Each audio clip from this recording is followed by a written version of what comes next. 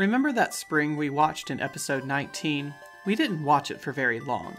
If you let the spring continue to oscillate for a while, air resistance comes into play. The force of air resistance always points opposite of the block's velocity, which means there are 4 combinations of how it can interact with the force from the spring. We can have the air resistance pushing up and the spring force pulling up. We can have the air resistance pushing down and the spring force pulling up. We can have the air resistance pushing down and the spring force pulling down. And we can have the air resistance pushing up and the spring force pulling down. And of course, in every case, the weight of the block pulls downward.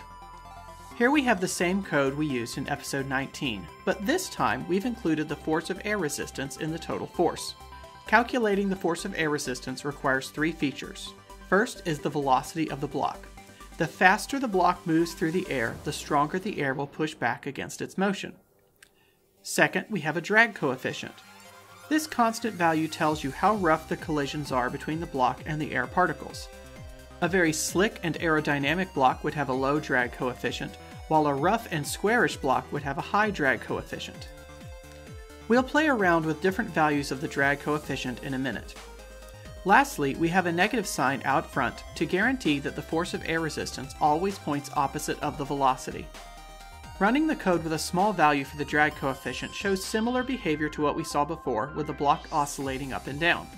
But the distance over which the block oscillates decreases because air resistance is always working to slow the block. If we increase the value of the drag coefficient, we can see the oscillations die down even faster. We can't really learn much about this behavior just by watching the animation, so next we'll add a graph to help us track the motion in greater detail. Creating a graph in VPython requires 2 steps. First, we need to create and name something called a G-curve. This graphical curve is a record of the data points that we want to graph. To create a G-curve, all you need to do is specify a color for the graph. Then we save the G-curve with a name that we can reference later. There are more options that you can include in a G-curve, which you'll learn about in the activity at the link in the description below. The second step in creating a graph is to add data points to the graph. We do this using the plot command attached to this G-curve. First, type the name of the G-curve that you saved earlier. Then add .plot to the name of the G-curve. Then, inside a pair of parentheses, list the independent variable, then a comma, then the dependent variable. In this case, we'll use time as our independent variable and the block's y position as our dependent variable. Each time the computer repeats the loop, it will add 1 more data point to the graph, representing the latest update to the block's motion. The resulting graph shows a lot more information about what's going on with our spring. We do still have the oscillations that we saw before, but we can see that their amplitude is decaying. In fact, you could trace out the peaks of this graph and get an exponential curve, which you'll explore more in the activities below.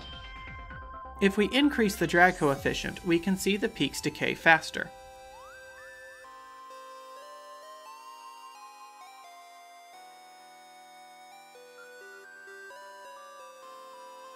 In fact, if we increase the drag coefficient high enough, we can see a graph with no oscillations at all, just a single swing toward equilibrium.